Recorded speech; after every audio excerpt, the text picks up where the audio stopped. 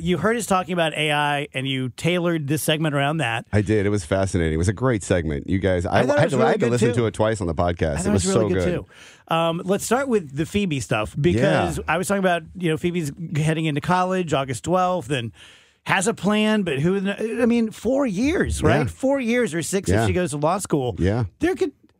Half the jobs could be gone by then. Okay, well, so I did a lot of research on this, and I asked a lot of friends in the industry, and honestly, several will be gone, yes, but most will be augmented with some sort of augmented reality and augmented AI integrated into that. And what I mean by that is, for example, so guys at the Amazon warehouse wear glasses, and they're augmented with a computer, obviously, that it overlays reality. So you're looking through the glasses, but the computer is telling you, go over here to this aisle, look up, pick up this item off of this shelf, put it into this box. So the computer's telling you what to do. That is what we're all going to be walking around with in some form. Kind of like when the smartphone came out, and 2007, everybody was like, ooh, ah. And then 2008 came along, and slowly the flip phone started going away. And now everybody's got this thing in their pocket. Well, there will be augmented devices that will help you. And when you look around, you'll go into on a vacation into a different city and look around with these glasses, and it'll tell you everything about where you need to go, where the best restaurants are, but it's augmented through what you're really seeing. So the job market's going to be the same way, in that your jobs will just become more efficient. Yeah. You'll listen to what the AI tells you to do, and then you'll make your own decisions from what it's suggesting. Something I've never asked you.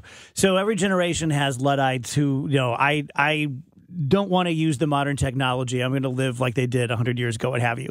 In, say, 20 years, if someone were to say, I'm not wearing the glasses, I'm not doing it, I'm doing it the old-fashioned way. Or the contact lenses. Like, how lost would they be?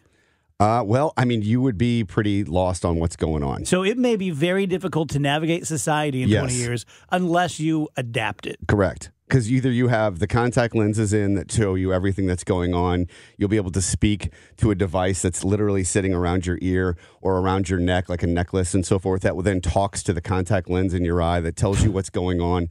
Then it's you like integrate. Mission Impossible. Yeah, and then you integrate. That's that's just where this technology is coming from. But that'll just be everyday people. Everyday people. And then integrate AI into that, and it'll automatically tell you, hey, you have an appointment in 15 minutes, but you're 20 minutes away. You better make a phone call, and it automatically will make that phone call. Now you're talking through your ear. While you're walking down the street looking at augmented reality, it's calling the person you're going to be late for because AI told you you're going to be late. So you might be able to go to a restaurant, sit down, the menu's in your contact lenses, you blink twice for fish. Yep.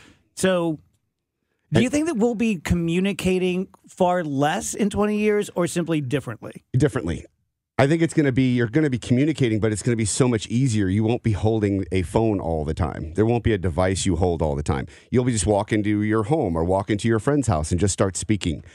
Whether you won't even have to say her name, you just start speaking. Same thing with your car. Your car will be integrated with your glasses or your contact lenses. Everything becomes one unit helping you out in your everyday life. So Phoebe, and this is not all going to happen in 4 to 6 years. So when she gets out of college, she's going to have a job that AI will be giving her recommendations on a daily basis, helping her with her schedule, telling her when she needs to go to do certain things. So they will, while they're in college, in the next 6 years, she'll be learning about how AI will integrate with her career path. So once she chooses her major, they will start talking to her. If she chooses biology, they will start saying, okay, these are the areas you can go into with biology, and here's how AI is going to affect that in the future. Do you feel like universities are pretty up to speed? They're catching up. They're really catching up. The ones that are on the cutting edge are the tech universities. Like MIT is the leading university, the leading educational system in our country that's leading AI. Yeah. I mean, they have come up with some fascinating things, even just in the last 2 weeks that we talked about. If someone said, hey, George, I listen to the DGS, I hear you, I want to do what you do, I want to be you. Is that a 4-year degree, a 6-year degree, an associate's degree? What would you recommend people do? So if you're going to get into IT, it depends on what area of IT you want to get into. If you want to get into the networking side, of the AI side, the server side, that is going to be, it's great to go to college, but when you come out, you need to have certifications on the technology that's out there. If you're going to be a software developer, you have to go to college. You have to learn how to program, unless you automatically know how to do that. If you're super genius and you're learning this in your bedroom at your parents' house, then wonderful, but you got to pass pass the certification tests.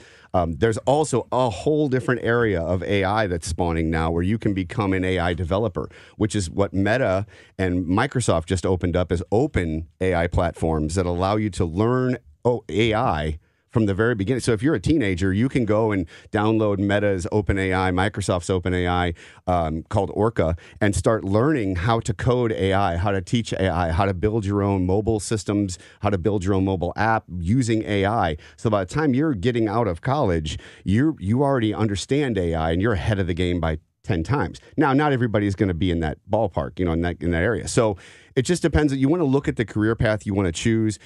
Definitely, you need to be, if you're in college now and you're getting ready to choose a major, you need to be looking at AI. You need to be reading about AI. You need to be understanding the career path you want to take and relate that back to how AI is going to affect it in 10 to 15 years.